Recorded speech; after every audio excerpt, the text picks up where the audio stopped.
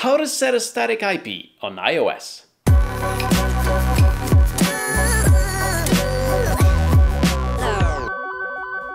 Go in Settings, then Wi-Fi, then press on the I icon on the right of your network. Under IP address, tap on Static.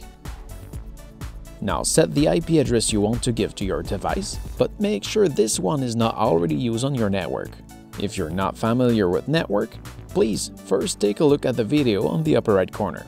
Now, if you want to be sure that there's not already a device to the address you want, you can use Fing, which is a great application that I can explain its function on the video on the upper right corner.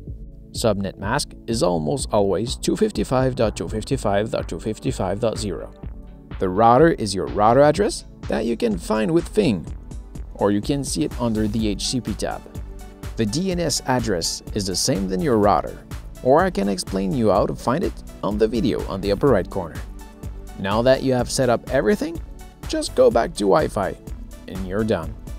There is no save or apply button. If you prefer to set a static IP from your router, you can refer to the video on the upper right corner. So this is it. Thank you for watching. I hope it helps. Don't forget to subscribe. What you see back there, it's from my main channel. Please come take a look at this right there. Thank you for watching again. See ya!